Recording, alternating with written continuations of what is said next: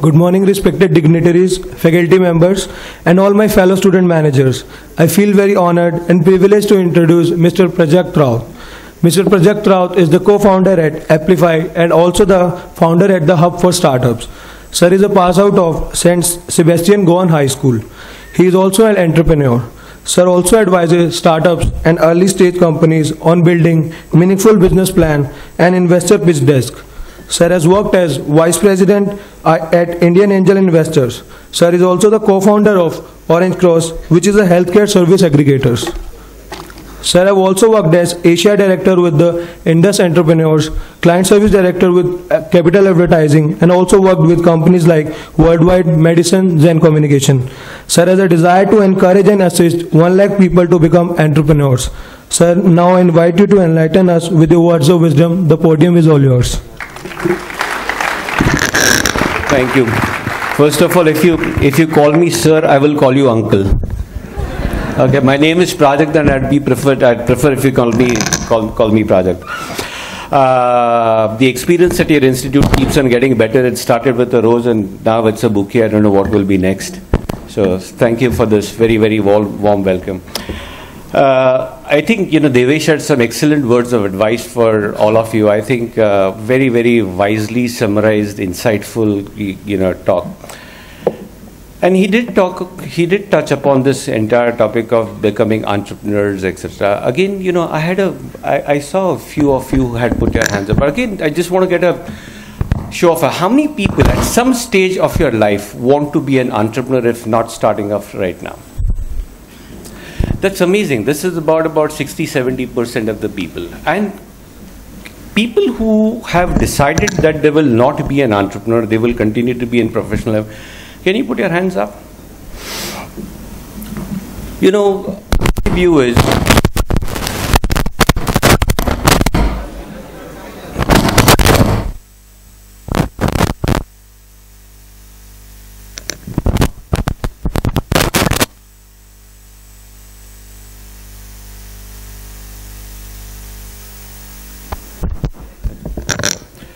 so my view is that everybody is an entrepreneur. Everybody has an entrepreneurial instinct inside you.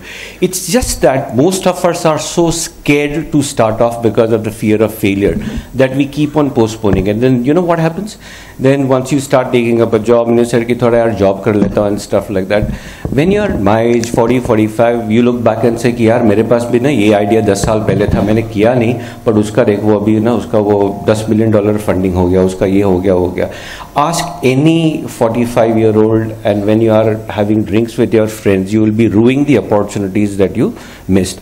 Not for one moment, therefore, am I suggesting that everybody should be an entrepreneur immediately. But my suggestion to you would be, keep that inquisitiveness about business alive in your mind so that when an opportunity presents itself and say, hey, this is something that I might be interested in doing, you are better prepared and not giving up that opportunity because you don't know whether you will be able to be successful in business or no. And therefore, what is required, in my view, is that whenever, even if you're taking up a job, it's great to take up a job and all of experience and all. But even when you take up a job, try to understand how the business of that company that you're working for works rather than just focusing on what you're looking at. And the reason I'm saying this is because the moment you understand how business works, you will be able to take a decision about starting your own business if and when you want to do that. My personal passion in life is to encourage more people to be entrepreneurs, and the reason I do that is because some of the reasons that some people had given you. I don't agree with the reason that taking your own decisions should be a motivation for starting up. At every stage you're responding, you're answering to somebody. If you don't have a direct boss, it's certainly a customer that you're responding to. But somebody mentioned about job creation. Somebody mentioned about solving social problems. All of these are things that are possible when you become an entrepreneur. You will of course need a lot more professionals to work in corporate life, but at the same time, for a country like ours with a 1.2 billion population and growing, etc., we also need job creators. Unless many of you go out in that marketplace and create the jobs. You have the ability, you have the, you have the education and all of that. Unless you are able to create jobs, you will have problems as a country. Now, of all the people who were, and I'll get into my presentation in a bit, but just to get a perspective, of all the people that are thinking about at some stage becoming an entrepreneur, how many people are thinking of, just raise your hands up. all of you who were thinking of becoming an entrepreneur at some stage. Hey, I had a lot more hands up earlier, right? How many of you are thinking of that your business should be, keep your hand up for just bear with me for 30 seconds. How many of you want to do your business that is more than 10 crores? Anybody who's less than 10 crores, keep your hand down. How many more than 50 crores? How many more than 100 crores? How many more than 500 crores? How many more than, say, 3,000 crores? Now, the point is that, we started with almost 60-70% of the people talking about becoming entrepreneurs, and I see only maybe 6 or 7, but thank you. That's okay. Keep it. I just see about 6 or 7 people raising their hand up for 3,000 crores. Why is that so? And the reason is not because you are incapable of building a business that is 3,000 crores. It is not because India does not offer you a market where you can create a business that is 3,000 crores. In today's context, if you see around, some of the startups that have started in the last 4 or 5 years have demonstrated extremely, it's evident now that it is very possible for people with very limited experience to go out and build extremely valuable companies and large companies. So my submission to you is that if you are thinking of doing a business, think of how large you can make that business and whether there is a potential to actually become large. I'm not suggesting for 1 minute also that a small business is not a good business, and perfectly all right to say, look, I want to really have a small 5 crore, 10 crore business. I want to make more money than I would have got in a job. No problem at all. But don't let your limitation of self-doubt saying that I don't know whether I will be able to build a 5,000 crore company be the factor for deciding that I want to be a 10 crore or 5 crore or 20 crore company. If there is an opportunity for you to build a 5,000 crore company, and if you have the aspiration, I believe that today we have an enabling ecosystem that will allow you to become a 5,000 crore company. Does that make sense? Do you think that there is an enabling environment around today? Yeah. There are a lot of forums available for mentoring. There is a lot of early stage finance available. Early stage in the sense, even when you have an idea, just an idea, and say, hey, look, I'll talk about some of these things. Even when you have an idea, there is money available for you to get. There are resources available. The cost of doing businesses or cost of starting up a business has gone down. 10, 15, 20 years ago, even to get a basic website done used to cost 3 or 4 or 5. Today, 5 lakhs. Today, you can, just go on to a WordPress and maybe, start up a website or go any of these forums and start that. So the cost of starting off has gotten very, very low, and therefore it is possible for a lot of people to be entrepreneurs. When you're thinking of becoming an entrepreneur, a lot of times it has become fashionable now to think of VC money. Angel funding, VC money, startup capital and all of that. And while that is available, and that's my business is to be able to provide entrepreneurs access to venture capital funding or angel investor capital. But my submission to you is that when you think of doing that business, don't think of angel investing as the only source of getting capital. That should be our last source of getting capital, because that's the most expensive form of capital.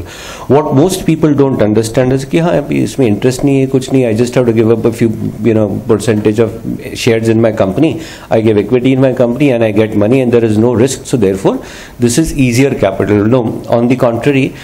When you take money from angel investors, has everybody heard these terms, angel investors, VCs, and are you broadly aware of how that works, or do you want me to take a little bit of talk on that? How many people would want me to talk a little bit about? Okay, so there are some people, so there are different kinds of funding that is available. One is what is called debt capital. Debt capital is what banks and other lending institutions will give you.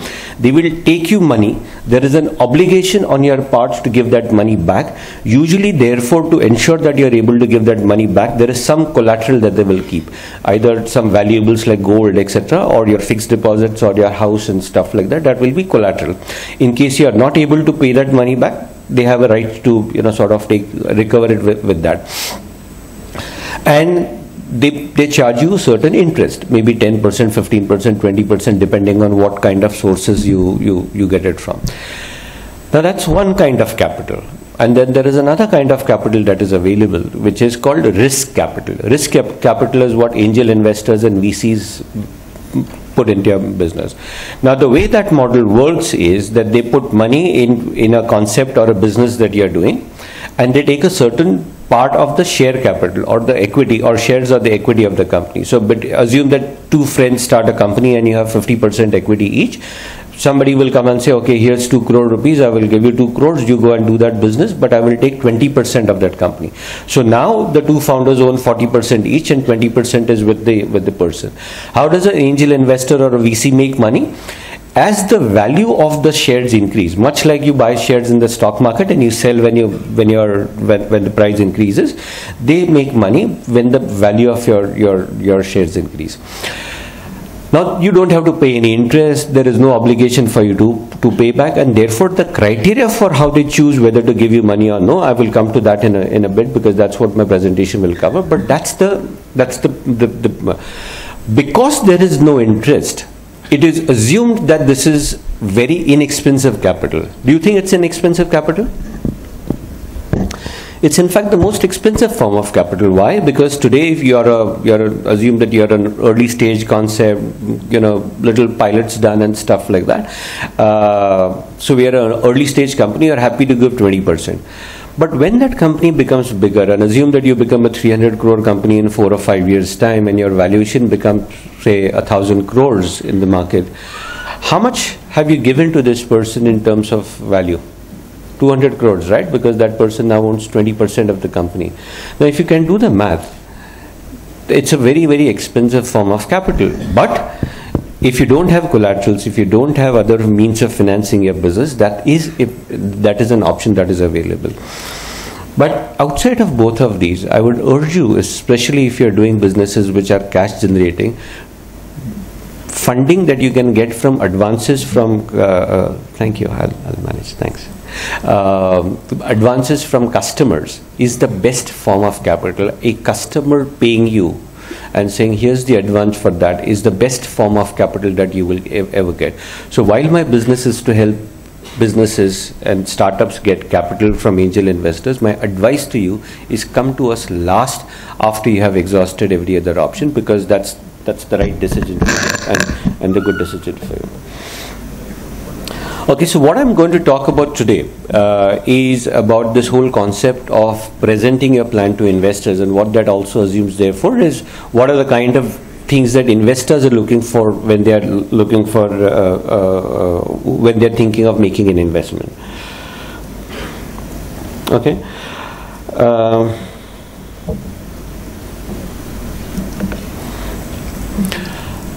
The biggest mistake that we see a lot of people do, first-time entrepreneurs do, is to think that the idea that they have is the one that is getting funded. An idea, or even if you've built a product, if you build a service or a concept, etc., is a good starting point, but that is not the basis on which somebody is going to invest. A good product and a good business are two different things. They may be related. You may need a good product to build a good business, but unless you have been able to, are you seeing, oh yes, the slides are here.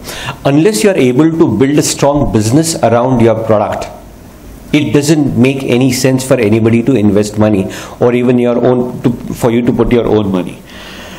A good product is a good starting point, but it is neither a necessary condition, and I'll come to that, and certainly not a sufficient condition for success of a business. I have a 12-year-old daughter. My daughter makes better pizza than Domino's. Most of us can. But because she makes better pizza than Domino's, do you think she will be able to make a better pizza chain than Domino's? Just because her pizza is better? Why? Because while the Domino's business is about, the product is the pizza, the business success depends on their ability to execute it well, which includes things like logistics, supply chain, facilities management, people management, procurement, raw materials, and all the brand, finance management and stuff. All of these kind of things.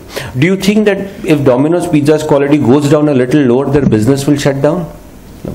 Or if the pizza improves tomorrow, will their business double? No.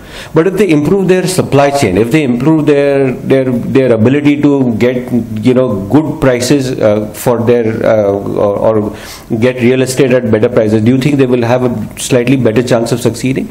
So you have to understand a product and a business are two different things, and when you're thinking of doing a business, you have to think in terms of the business around that product. Domino's and Pizza Hut are in the same business, right? Right? Anybody disagrees that Domino's and Pizza Hut are in the same business?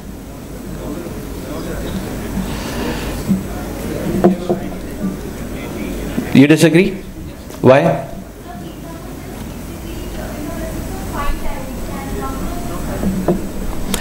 Absolutely right. The product is the same. They are selling the same product.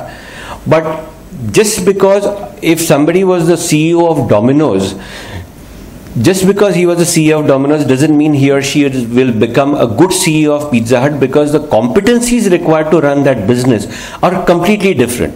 It's not about logistics experience, it's not about all of these kind of, some of these things would be relevant, but it is about customer experience management which is key. Does that experience have a role to play in the Domino's part of the business? No. Now, to say that Domino's and Pizza Hut are in exactly the same, but thank you for that answer, excellent answer. But to say that Domino's or Pizza Hut are in the same business is just to say that Shoppers Stop and Flipkart are in the same business. The dynamics of that business are just so different that it is a completely different business, even if the product is the same. Am I able to make that point clearly, that a product and business are two very different concepts, and that you have to think in terms of how you think of a business when you're talking about it, right? Now, when I talk about entrepreneurship, I don't necessarily talk in the context of you going and doing something of your own. You may not start your own business. But this thinking of understanding the dynamics of a business will be extremely valuable for you even when you're in a job, because a person who has entrepreneurial traits is a person who's a little more inquisitive. He's a little more leadership oriented. Why will that be? Because you're a little more aware of a bigger picture. What Devesh was also talking about, when you see when there is transparency and see a larger picture. So if you have an entrepreneurial bent of mind, you're likely to be a little more successful in your professional career as well. Don't make a business plan for an investor. Most people think that what is a business plan? A business plan is a PowerPoint presentation that I make to present to investors, and that is the common perception in the market. A business plan is nothing but your plan for your business. It is your plan for your business. It is a story about how you want to take this concept and how do you want to execute in the market, how do you implement it, how do you expand, how do you scale, how do you raise capital for that, and all of that kind of thing.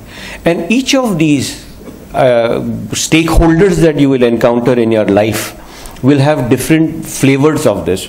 These are the various things that you will cover as far as your story is concerned. Now, to some people you will present it as a 5-10 slide PowerPoint presentation. To some people you will present it as a Word document. To a finance guy, you might talk to him in the context of an Excel sheet.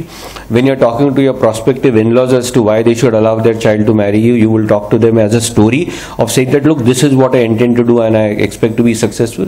When you're trying to hire somebody and convince that person that leave, make my trip and come and join me because I have better potential to come, you will be talking about your business plan, but in a format that is relevant to that person. So a business plan is not equal to PowerPoint. A business plan is a plan for your business. Some of that story will get told to some people in the form of a PowerPoint, but otherwise it's a plan. What do you think about when you're talking about a business? You're first talking about, what is it that I'm doing?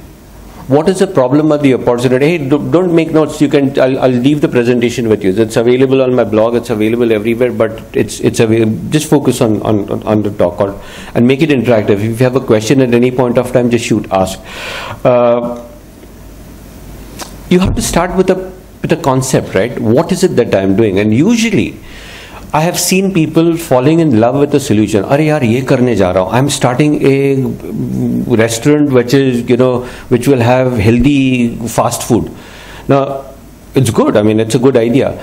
But my submission to you is that unless you are really deeply in love with that particular idea at that point of time, rather than falling in love with a solution, fall in love with the problem.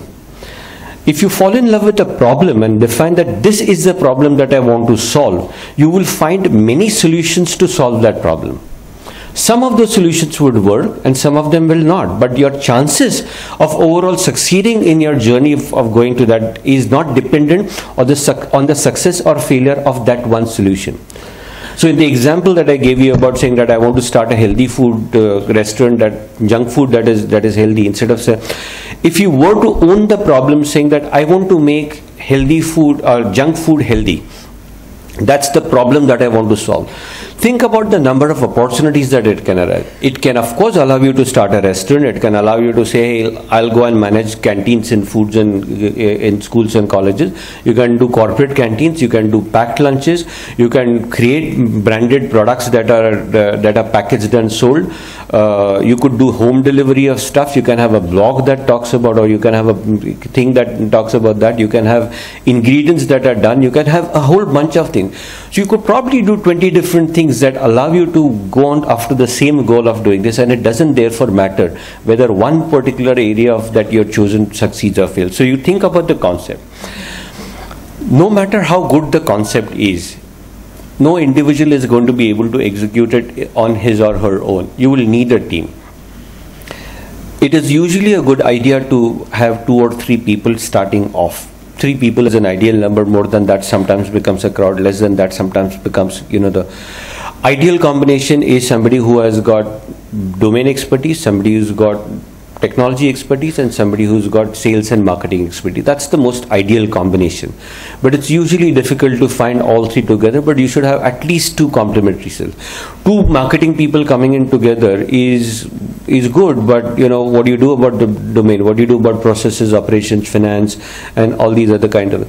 So what you do is, when you're starting off on your own, ideally when you have 1 or 2 people together, try and find a third co-founder who will help you complete the team that as you would require. Now, why is it important to be able to have a complementarity of skills within that entire thing? Because that is the basis on which you will be able to build a business.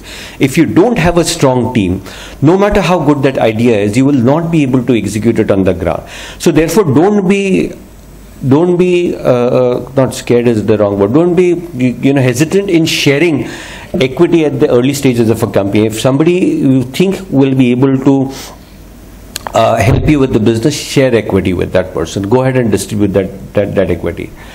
You have to think in terms of what is the size of the market opportunity, and I'm going to talk about some of these things later. But the size of the market opportunity is not a Gartner report or a report that comes in McKinsey report that says that you have $20 billion opportunity.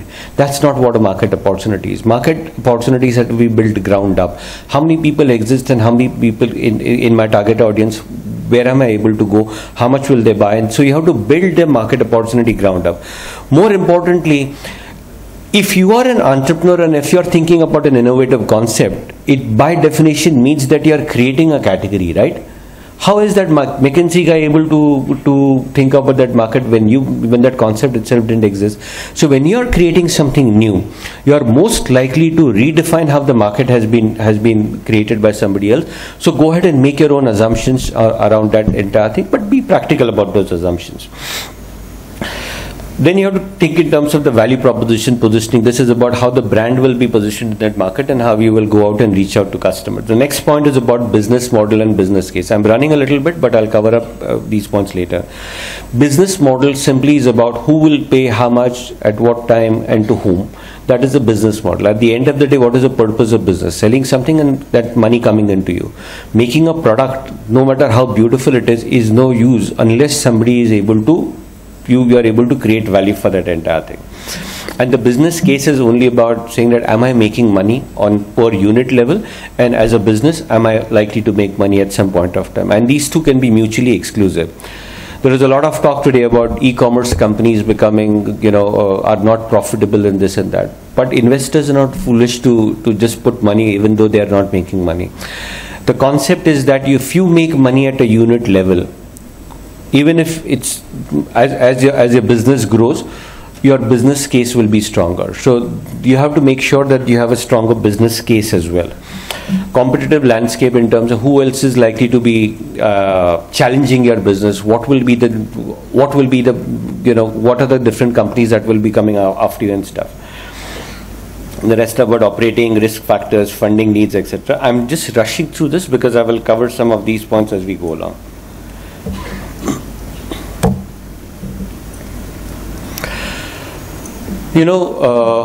We spoke about this briefly, but you have to understand when you're talking about pitching to an investor, you have to understand how that person works or how that person's business works. While they buy equity into your company, nobody makes money by buying equity. How do you make money? How do you make money? By selling that shares, right? So you have to, when you're taking money from a bank, that bank doesn't care how you return that money, whether you return that money from your uncle or your father or you return it from the business.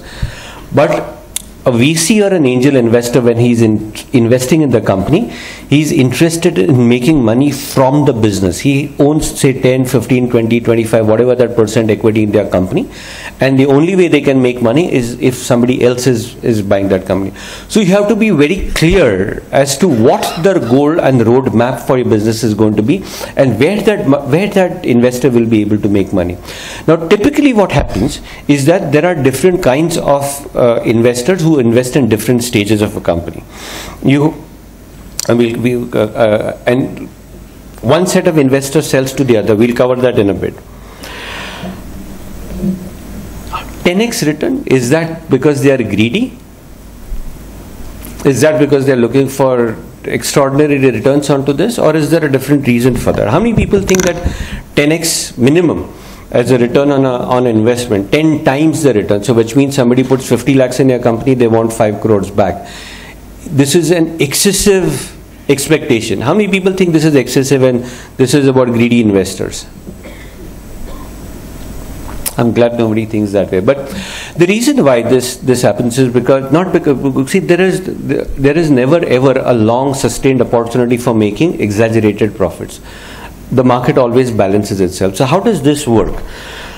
Now assume an investor on the 1st of Jan 2016 has put 1 crore rupees each in 10 companies. How many companies do you think will even survive for the next 2 years? Will be alive? How many of them companies will be alive for the next 2-3 years? 2-3 years, but 5 or 6 companies will die in the next 1 or 2 years, right? Now assume that this person, instead of putting 1 crore in 10 startups, had put money in real estate, stock market, commodities market, and whatever other things that people put money in. In 5 years' time, this 10 crore would have become how much? About 20-25 crores with the kind of 20-25% return that you are giving. But this person has chosen to put it in stock in startups. 1 crore in 10 companies, 5 companies to doob gayi. Now it is left to these 5 companies to do. So 1 or 2 or 3 companies give 3 times the return. 50 lakh dala tha, 1.5 crore nikal gaya. Great outcome, right? But still, how much has this person got? 4.5 crores. How much had he put? He had put 10 crores. If he had invested in stock market and other things, he would have got 25 crores.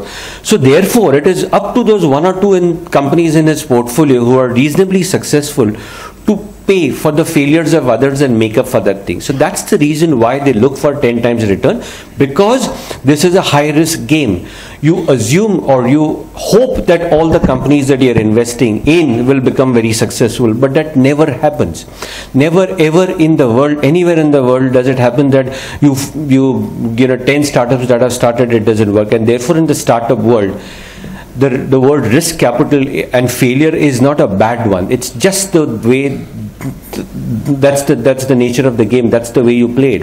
You take certain assumptions, you hope that these concepts will work. Some work, some don't. And therefore, if you are successful as a company, you are paying for the failures of others, much like if you fail, somebody else is paying for your failures as well, but that's okay. You just dust your hands, you know, get yourself back in action and go ahead and you know, start another company, or you go take up a job for a while and come back again. In the startup world, failure is not looked down upon. Why is it not looked down upon? Because these are experiments that you do. Some experiments work, some don't. This is a continuum that happens, what I was talking about. There is a set of investors that comes in at the early stages. Those early stage investors then sell their stake to the next one, and the next one goes to the next. Think of it like a play school, and an engineering college, or a college, or a higher education institute. What is the role of a play school? The role of a play school is to prepare the child enough so that a school is welcoming that person and say, okay, this is a good kid I would like to have. What is the role of the school? Is to expand the mind of the child and get them aware of a lot more concepts and help them understand how the world around that works, so that higher education institute thinks, oh, this is a good candidate, I should pick that person up. And what is the role of a higher education institute, the one like you're here at, is to prepare you so that the industry looks at it and say, hey, this is a good candidate, let me put money behind him in terms of an investment, or let me hire that person. So at every stage, the product and the company that you have is being handed over to the next level. Much like that, it happens in the startup world as well. Angel investors will invest because they believe they have an opportunity that somebody else will buy their equity at the next stage, and so on and so forth. At different stages of a business, I'm sorry about the font, Mac and the same, but otherwise it's at different stages of the business, the risk profile of a company changes. At the beginning stages of a journey, what you're thinking of is concept में कितना risk है, concept चलेगा कि नहीं चलेगा, ये idea चलेगा नहीं चलेगा, whether this product will work, whether customers will buy, whether ये लोग कर पाएंगे कि नहीं कर पाएंगे. All of these risks are involved. Then you go to the next stage where you're talking about early growth stage and stuff. It's all very, different kinds of risks that you will have. It's just saying that concept approve ho gaya. Now I'm thinking in whether this will scale up nicely, whether the processes will work. It worked at a small scale, whether it will go on to that next level. And therefore what happens is that at different stages of the business, you require different kinds of capital.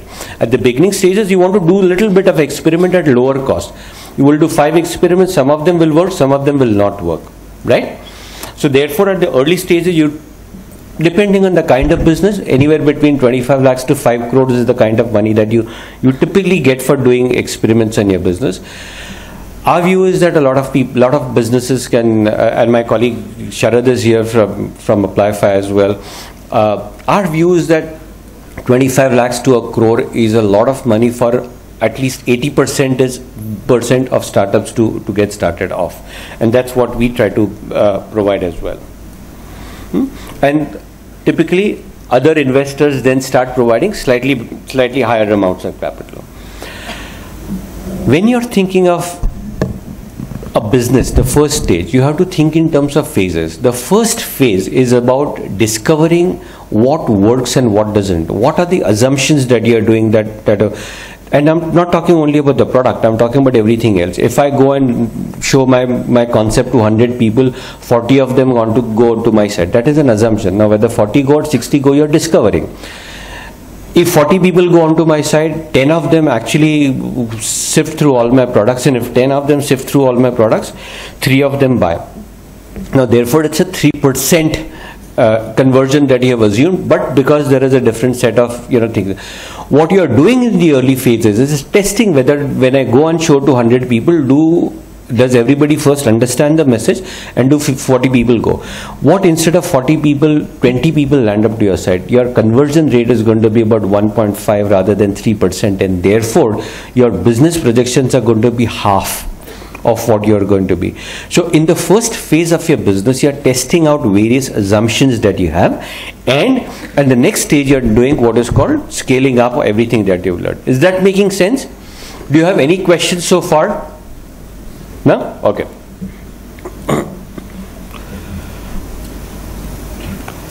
Every business plan is a set of assumptions. There is never ever anything that can be proven out. Why? Because you're just, even Sunil Mittal's business plan, Narayan Murthy's business plan, Ratan Tata's business plan, or whoever is running Tata at this point of time, everybody's business plan is a set of assumptions. If everybody could write great business plans that work in the market, there would be no stock market, right? Because then you would know exactly how much money they're going to make. Just that as the company progresses, the predictability of that business plan starts getting much sharper, and therefore the variance from what your assumptions is lower. In the early stages of the business, because you are making wild assumptions at this point of time, you could go wrong in different, but that's okay. What you need therefore is not just broad reports saying that, oh, I think I can be a 10 crore company in 2 years' time. The logic of why you will be a 10 crore company is more important. Now, whether you become 7 crores or whether you become 15 crores, whether you become 4 crores is not important. Is there a logic underlying that entire thinking that you will get on is what investors look for. Okay? What investors look for is the market large. Businesses that address small markets, and when I talk about large, they are looking for markets that are 20,000, 30,000, 40,000 crores. If it is a 100 crore market, it's a good market, nothing wrong with that market, but it's not a VC fundable market. Why? Because a VC at the early stages makes money by selling to the next level. If you've reached almost 40 crores in revenue of a 100 crore market, is there any headroom left for a next set of investors to buy into your company? No. So unless you are addressing a 10, 20, 30,000 crore market, don't even look at VC investment. How many people here were, by the way, looking for VC investments? How many people were saying that at some stage when I look at looking at investments, I will look at just one person? It's surprising for an institute of this caliber, because the opportunities for entrepreneurs to start thinking, or individuals to start thinking about startups, is so phenomenal in a place like Pune. I would have expected a lot more people to think about it. You might want to, reassess if of all the people who are starting to think about businesses, how you may want to, fund your businesses. That opportunity is available. Why is it important that you become a dominant player in that market? Let's take Ola for example. Let's take housing for example. Let's take Naukri or any of these things for example. Certain businesses, there is a chance only for maybe 1 or 2 players to exist in that market. You can't have 20 players, 30 players. So unless you are the number 1 or number 2, at best the number 3 player, you don't even have a chance of survival. Restaurant businesses, fashion businesses, clothes, garments, shoes, watches, etc. You can have 100 brands existing in that market, right? But in certain categories, and especially if you happen to be in a category of that, you can't say that, I think the market is about $10 billion or maybe 50,000 crores ka market hai, but how much do I want to be? I want to be a 200 crore company. You can't afford to be a 200 crore company in that market, because you won't survive. And Ola won't have, the reason why Ola has to raise so much money and become successful and go to that level is because there is no chance of them even surviving if they had only 1,000 cabs. They have to have 50,000 cabs. They have to therefore raise 2,000 crores and to be able to fund this and that and stuff. And they have to, and the risk that investors are taking is that among all the people who are attempting to do these cab businesses, this is a team that I think I can bet on to be able to scale that business up. And they have demonstrated they can scale that up, right? So think about the kind of category that you are going to be doing a business in, and whether there is an opportunity to even be a small player. In most categories, there may not be an opportunity to be a small player, especially as markets are moving online and people are getting aggregated around that. the old traditional think of saying that I will have, I can coexist with hundreds of brands in that market, that entire notion is getting challenged. And in many categories, you will have to be a fairly large player even to be able to survive in that category. Is the business case strong and the investors will get an exit? Business case has to be strong. You can't be losing money in that business on a unit level. Somebody had asked this question about, whether Make My Trip, is it a lucrative business? It has to be a lucrative business, because why would anybody be in business? On the outside, when you hear these reports and, Make My Trip quarterly loss and this and that, it doesn't mean that business is not strong. It just means that certain businesses require a longer gestation time. If you set up a factory to manufacture shoes, is that factory and the number of shoes that you're going to make, is that going to be recovered in 1 year? No, it may take a number of years for that investment to recover, right? Same with e-commerce and online businesses as well. There is a certain amount of investment that goes in on technology and customer acquisition. All of that needs to be required. And most importantly, if the answer to 1, 2, 3 is right, then the only decision that the investors will take is this the team that I want to bet on? Why? Because the business plans will never work out the way they were expected to. They will never go out. They will invest on an A quality team with a B quality plan, then a B quality team with an A quality plan, because plans will have to be readjusted. A good team will make that adjustment. A weak team will not be able to execute on the ground. It is all about executing that business on the ground that is important for investors.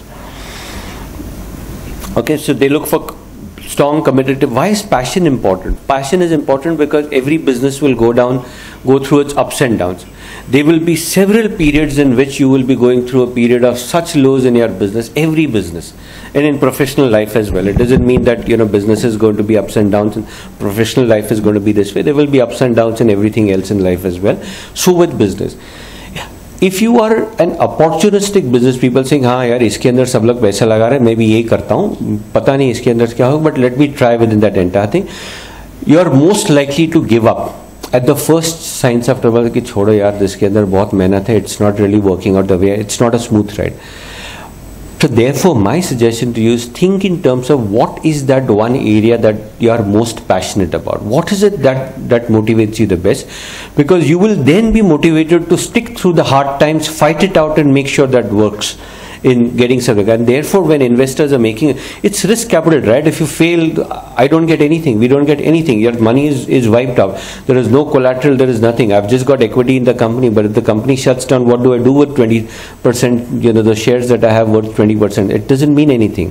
So what we look for is people who are passionate about what they are trying to do, because we want to see in their eyes their ability and the willingness to fight it out when the times are wrong.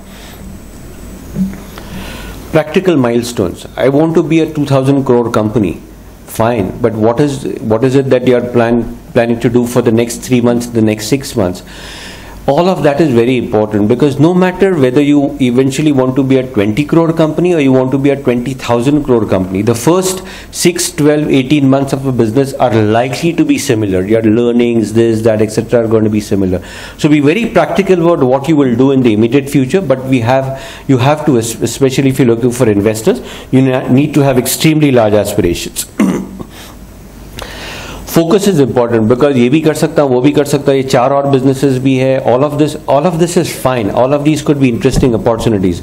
But history has proven that 999 out of 1,000 people who attempt to do more than one thing usually fail. You may be that exception, and you may be the God's gift to mankind, and you will be able to execute it. But who wants to take that risk? Because past evidence usually proves that unless you focus and get something going, it's. How many people think that, do you know what is the parent company of Naukri.com? It's a company called InfoEdge. InfoEdge also owns 99 acres. They also own now Zomato. They also own, which is that Shadi wala thing, not Shadi.com. Sorry? Not Bharat Matrimony. There is a Jeevan Sathi. So Naukri, Jeevan Sathi, 99 acres, Zomato. 4 different businesses, right? I was just talking about being focused and stuff like that. Do you think they are in 4 different businesses? Or they are in one business where the products are different? What do you think is the business of, what is a problem that or opportunity that Sanjeev Bikhchandani of Naukri defined as this is the problem that we'll go after? Providing solutions to सब करते हैं. विजय मल्ल भी बोलता है मैं solution दे रहा हूँ for your. The problem that Naukri or Sanjeev Bikhchandani of Info Edge, he went after is, I want to kill print classifieds.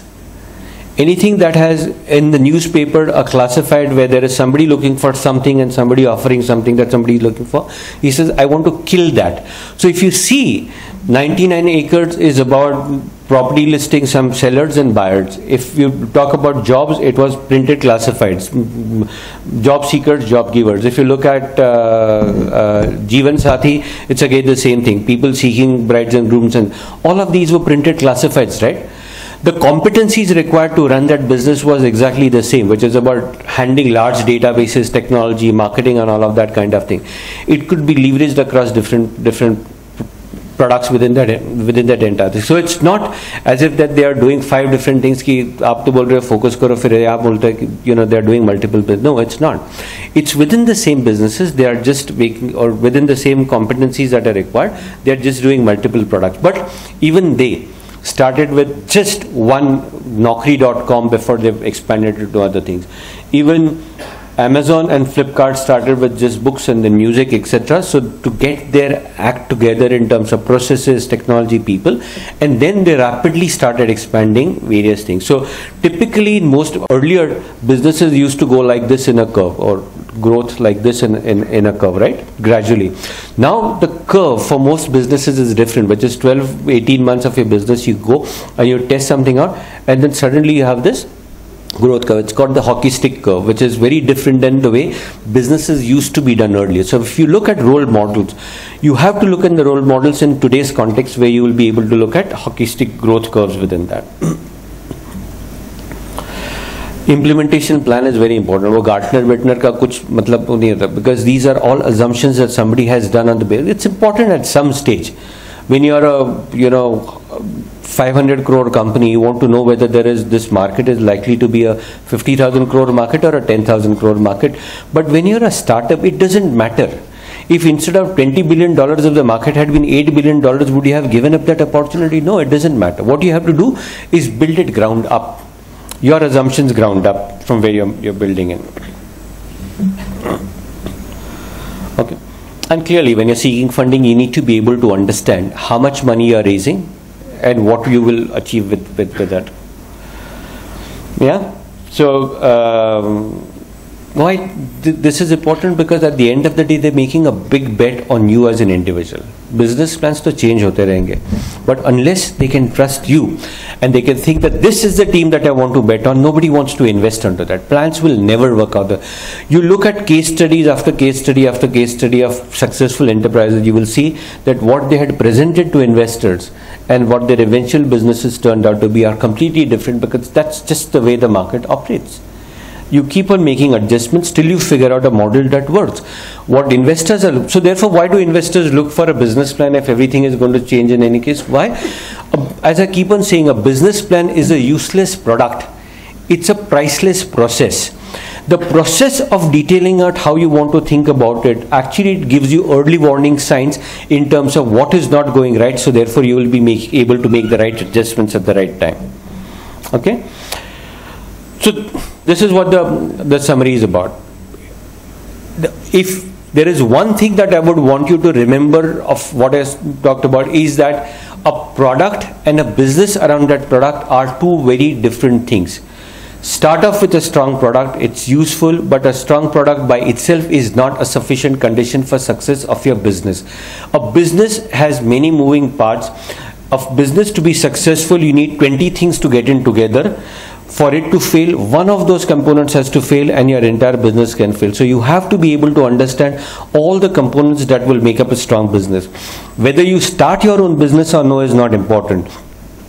If you keep this thing in mind, saying that I'm doing something which is a business connected to that entire thing, you will be a lot more inquisitive. Even if you're in your professional careers, you will be a lot more successful. Trust me, HR people, your bosses, everybody